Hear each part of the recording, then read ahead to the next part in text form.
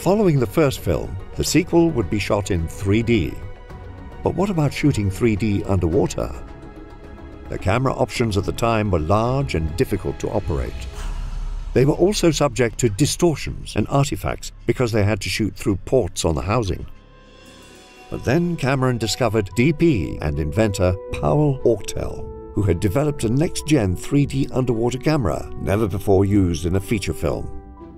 The DeepX 3D is similar to Cameron's Fusion 3D system, using 2 cameras and a beam splitter. For lenses, Auctel used Nikonos submersible lenses, meaning they can work outside the housing for supreme clarity. Besides the 3D camera, the entire performance capture process was also made to work underwater, which naturally gave rise to a brand new set of challenges.